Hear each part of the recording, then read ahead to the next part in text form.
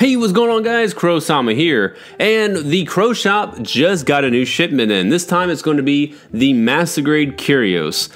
Now, I will say, this is probably the least interesting design of the Season 1 00 kits. That's a really subjective term, I know. Some people are probably like super excited about this kit, and honestly they should be. This is a Master Grade, and Master Grade usually means it's really innovative, it's prestige, it's really good. So I'm very curious to see exactly if that all is going to translate to truth. So without further ado, let's go ahead and do the unboxing.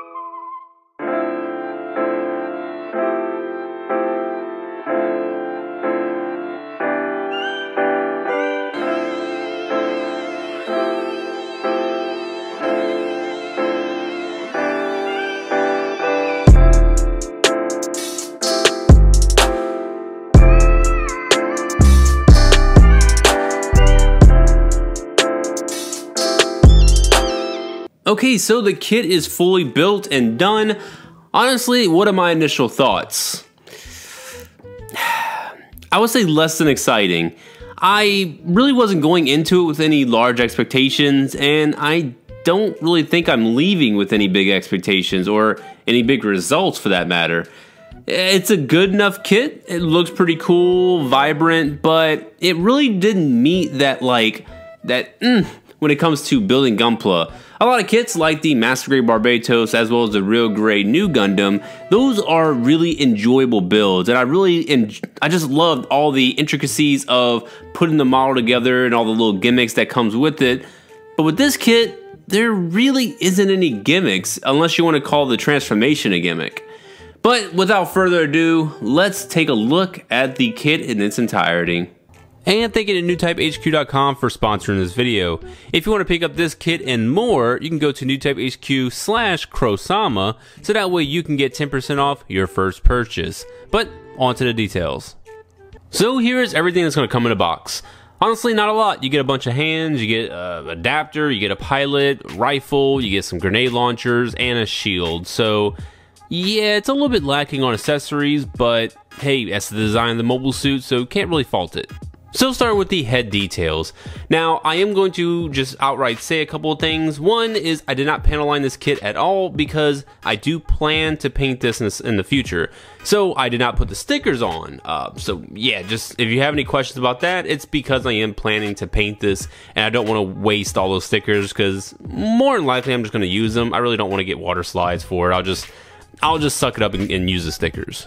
And second, a lot of my views on this kit is going to be my own personal bias as well as an objective view, but that's only going to be to the design and just like the appearance. But when it comes to the internal things like the engineering of the kit and the finer details, gimmicks, that's going to be a objective view. I'm really going to take that bias away and look at it as a modeler. So with the head first, you are going to have the eye stickers, and you're also going to have that front camera sticker. Then you're also going to have that dark green sticker in the back. Now the head is going to be sporting like the little holographic film right here on the top of the head, and you're also going to have the clear green on the sides. Now the one thing I can say is I'm not a fan of that V-fin. I just think it looks really weird. It's a little bit too thick and too short for my opinion. It's a weird design. However, you got some panel lines in there a little bit, but I'm pretty sure that you as a model builder can just make your own panel lines if you really want to. Otherwise, if you're gonna go straight build, you're not seeing much of detailing when it comes to this head. Next we have is the chest. Really cool looking chest. This is probably my favorite out of all the first season kits. I just really love the angles that the armor comes up. I think it looks actually pretty neat. Now you are going to have the gimmick of the cockpit coming down. And I know it's a little bit hard to see, but you are going to have the pilot fitted right inside there. Front piece is also going to be a clear green. You do have a little bit more of that holographic plastic right here on the sides. And for the back, you're not going to have the traditional GN drive. It's going to be this little solid back piece. Now for the arms, there's actually a little more detail right here in the front, so this is something you can definitely panel line, or if you want to mask this off and paint it a different color, you definitely could. This is all going to be one piece as well, so if you want to paint that off-white or something, I think that would actually look pretty good. Now look on the side, you are going to have this clear green piece, and the overall arm is not going to look too bad. It's a little bit of a chunky forearm, to be honest. And if you look on the back, you're going to have more of that holographic plastic film.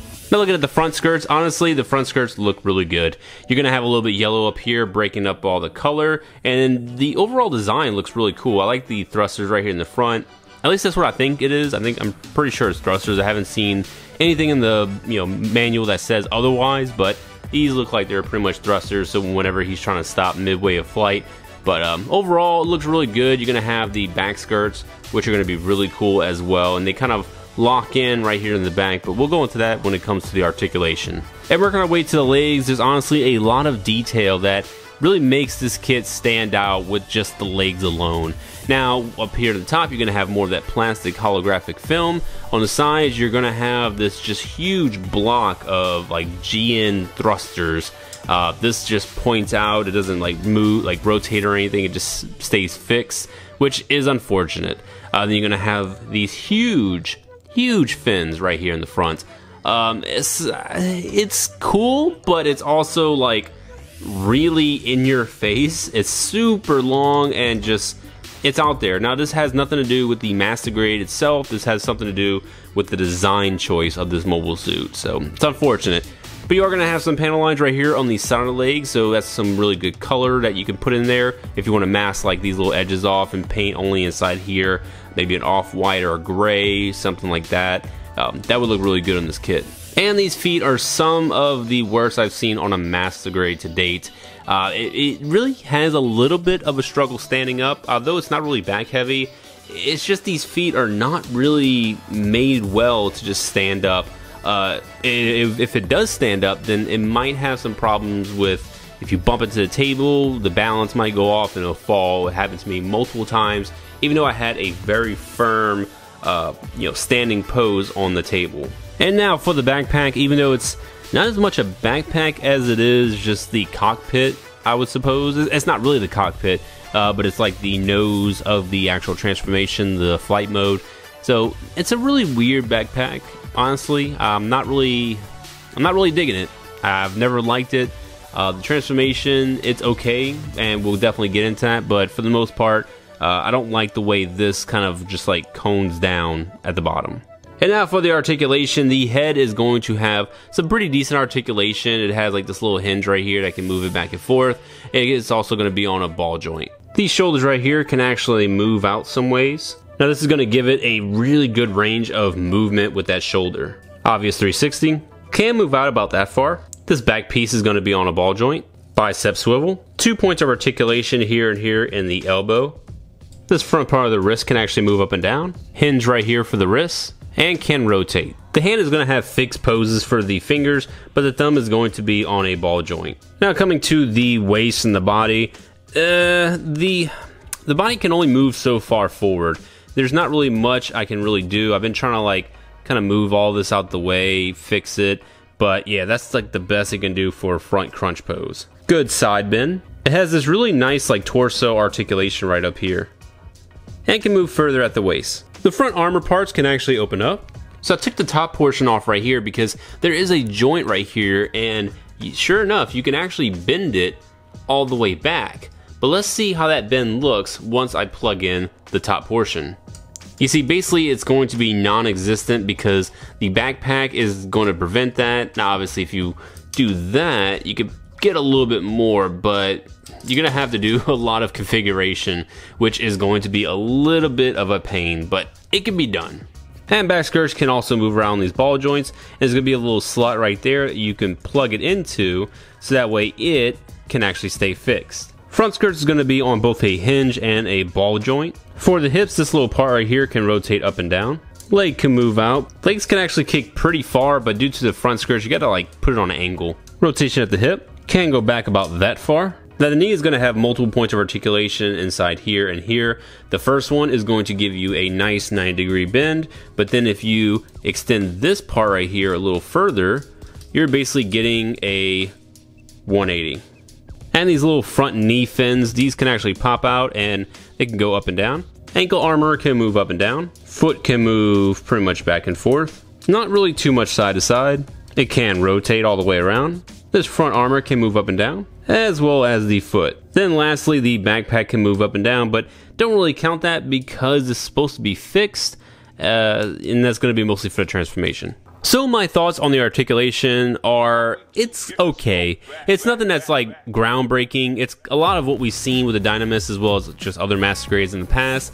But the lack of a proper ab crunch is really concerning. Maybe I didn't mess with it enough because I did actually take a lot of time to get comfortable with the kit before I did the review, and I really could not find any point of articulation that made the ab crunch a little bit more like dynamic. So I'm just really guessing that there is not a joint in there that's going to allow it to move forward. Unfortunate, but the kit is still fairly decent overall when it comes to articulation.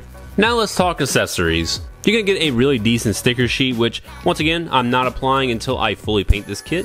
Then you also get an Alleluia Haptism Pilot. Some extra parts that are actually for the GN frame. That's what these runners are, just GN frame runners. So you get some little white parts right here, and you also can get some inner frame parts, which really is not much, to be honest. You get the closed fist hands, 2 open fingers, hands for holding accessories such as the beam sabers, and lastly trigger fingers for holding the handles.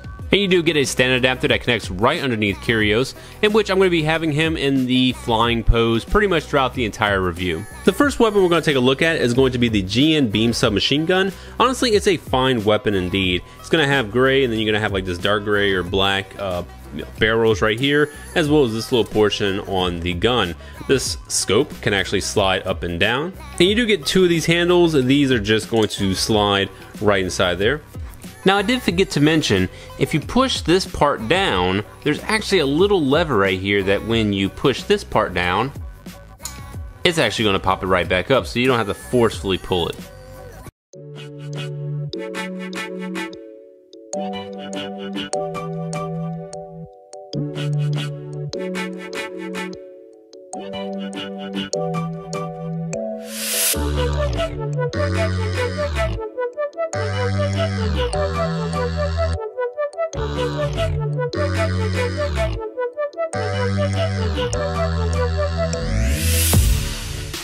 The next weapons we're going to have are the GN hand missile units.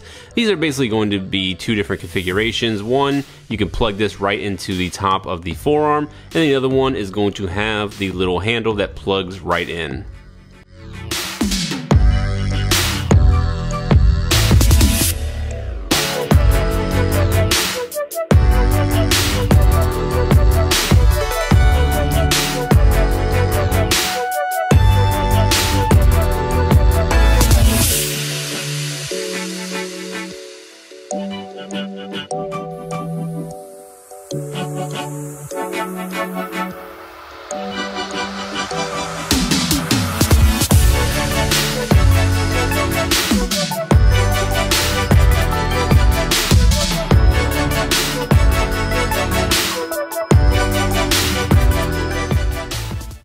And now hidden underneath the back skirts are going to be the beam sabers.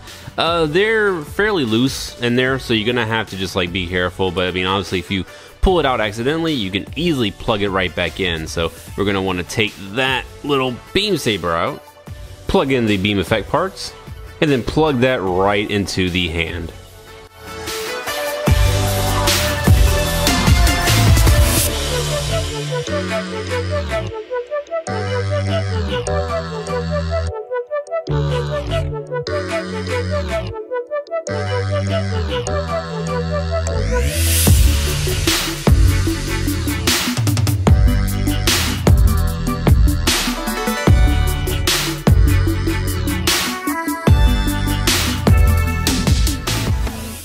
And next we have is going to be the GN shield. This is a really cool shield for the fact that it can separate. Well, it's a little bit loose right there, but it can separate, and it forms a claw, which is pretty damn cool.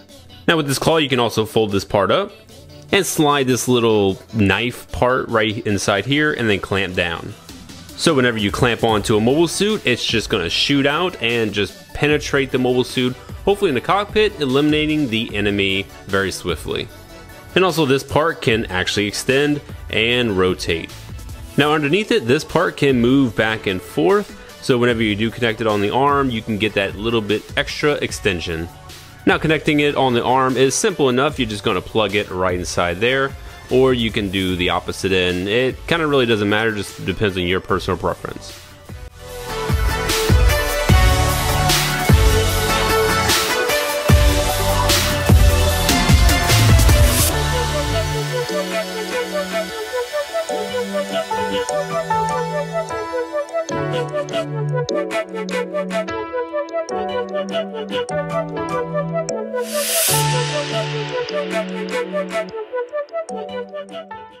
Now for the GN drive on inside, this part in the back, this little condenser, this can actually pop out just a little bit, and then this part, if you just twist it, it can light up, but mine's a little finicky, so gotta get that sweet spot. And with that, the center of the chest will light up.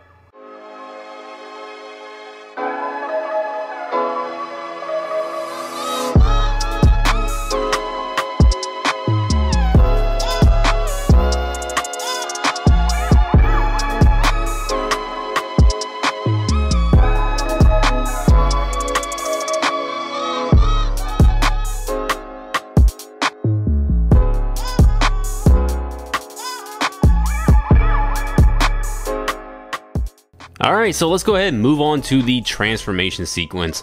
Basically, you're just going to be locking in this neck portion, and you're going to bend down the little fin right here. When you're raising this part, make sure that that fin is going to go right into that slot, and it's going to poke out right in the back. And the bottom portion is just going to lay flat. Wings are pretty much going to spread out. Raise these little parts. Rotate these arms inward. And you're going to want to plug in these little adapters on the underside of the arms. And you have these little adapters right here that just poke out right on the side of the shoulder. And you're going to plug this in, you're going to rotate it up and then plug it right into the nose of the aircraft. Bring these parts down, rotate these legs outward. You're going to take this part and you're going to pop it out and let it fall. Rotate the feet and make sure they are flat. And you can also plug in the shield like so. Now on top of the legs, there's a little bit of a gimmick that if you push this little piece down, you pop those out. So that's a cool little gimmick. It doesn't really add much to the overall flight, but it looks okay. And you can also plug in the GN rifle right inside here. And here it is in its flight mode. It doesn't look too bad. It's honestly okay. I don't really have any problems with it. I think it's a fine transformation, very simplistic. The only thing is I do have a problem with this little antenna right here staying up. It just generally falls.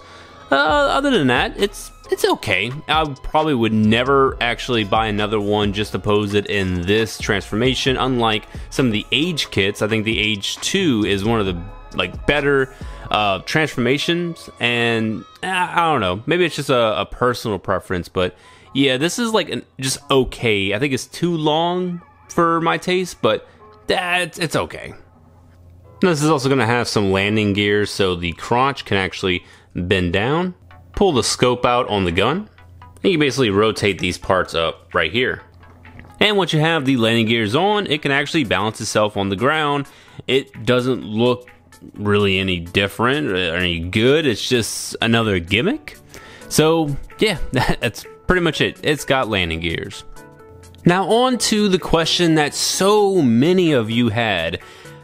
Can it hold the Dynamis weapon?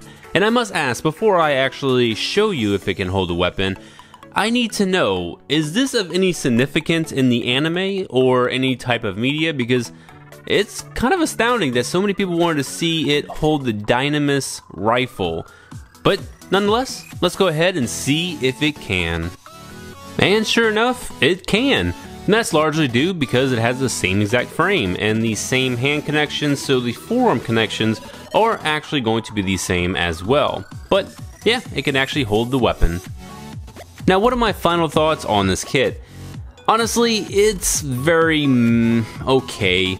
I don't really have any major problems with it. The transformation is super weak. I don't think it's really a cool idea, but this isn't the fault of the master grade. It's mostly in line with the design. I just don't think that transformation looks as cool as other transformations such as the Zeta or the Age 2. Now, the overall design isn't horrible. I think it's actually fairly cool once you get into some really cool poses. But without really putting in the cool poses, I think the design is very weak and pretty much amongst the season 1, the weakest. That's not necessarily a horrible thing. I don't think it's really like a bad kit nor a bad design. It's just fairly average. So if you do want to get this kit, I'm pretty sure you already have it in your mind that you love the Kyrios. If you're feeling that you don't like the Kyrios that much, I'm going to recommend you to pass on this kit. And I don't normally say that, but I don't want you to pick up this kit because I put it in a lot of cool poses and you're like, oh man, it must be really cool. I don't want you to be disappointed. So maybe watch a couple other reviewers, maybe look at online reviews, or you can just judge for yourself. However, I am going to say on my end, I think it is a very average kit. It doesn't bring anything new to the table in terms of the master grade line, and it just doesn't do anything new to the McGunpla line in general. But it does look kind of cool whenever you put in some pretty cool poses, as well as have him with his little boy band. So once Virtue comes out, hopefully Virtue comes out next year, I'll get that one, and they will all be nicely together to complete my collection. But that's it for me, guys. Thank you all for watching, and I'll be seeing you in the next Gundam review. Bye-bye.